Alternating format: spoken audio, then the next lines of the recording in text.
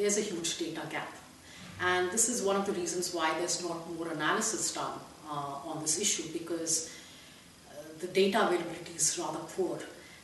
This is because, of course, you're talking about collecting very detailed household level information in countries that are the poorest countries in the world.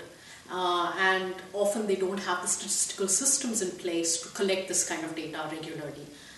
However, I think it's also important to point out that it's not as bad a situation as one thinks, because a lot of these countries do collect data at the household level for poverty mapping, regular income poverty mapping. And this data can be used for analysis of the energy issue as well.